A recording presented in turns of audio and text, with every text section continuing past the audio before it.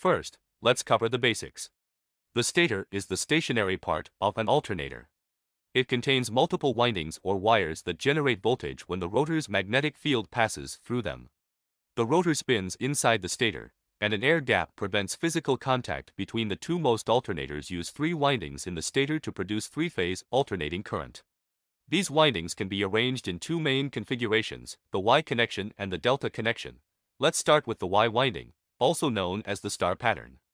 This configuration gets its name because the windings connect at a central point, forming a Y shape. Y windings are the most commonly used configuration in alternators, especially when high voltage at low engine speeds is required. Here's how it works. Current is induced in each winding by electromagnetic induction from the rotor's magnetic field. 2 windings are always connected in series, so the currents from each combine before flowing to the alternator's output terminal. This design provides consistent current across a wide range of engine speeds, making it ideal for vehicles where reliable low-speed performance is critical.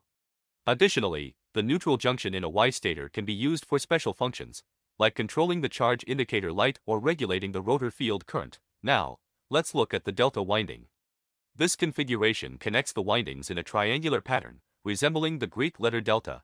Unlike the Y configuration, delta windings form parallel circuits. This means more current can flow through the alternator compared to the series circuit of a Y winding.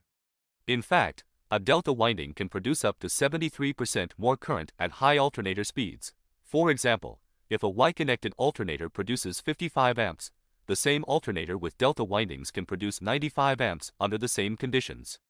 However, delta windings perform poorly at low engine speeds, making them better suited for applications requiring high output at higher RPMs. So, which configuration is better?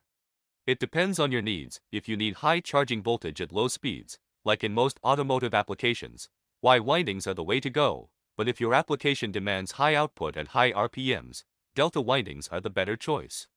To recap, Y and delta windings each have unique advantages depending on speed and current output requirements. Understanding these configurations helps engineers design alternators for specific performance needs. If you found this video helpful, be sure to like, subscribe, and leave a comment below. Thanks for watching, and we'll see you in the next video.